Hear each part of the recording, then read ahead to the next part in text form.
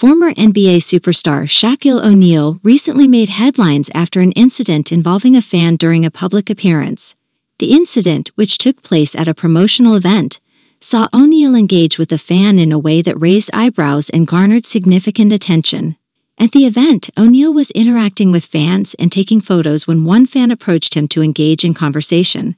However, instead of engaging in a friendly chat, O'Neal responded in a somewhat unexpected and brusque manner. He reportedly told the fan, "Didn't say you can talk," which was perceived by many as a dismissive and unfriendly response. The incident was caught on camera and quickly circulated on social media, leading to a mix of reactions from fans and the public. Some defended O'Neal, suggesting that his comment may have been intended as a lighthearted joke or playful banter. Others, however, found his response to be unkind and unwarranted.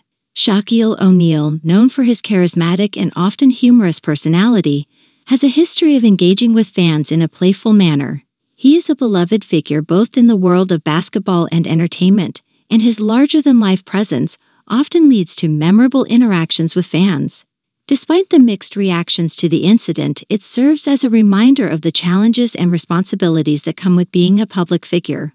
Fans and the public often have high expectations of celebrities, including how they interact with their admirers. Instances like this one can quickly become the subject of public scrutiny and debate. In conclusion, Shaquille O'Neal's recent interaction with a fan at a promotional event has sparked discussions and mixed reactions. While some defended O'Neal, others found his response to be less than friendly. The incident serves as a reminder of the challenges and responsibilities that come with being a public figure, and it highlights the public's high expectations when it comes to celebrity interactions.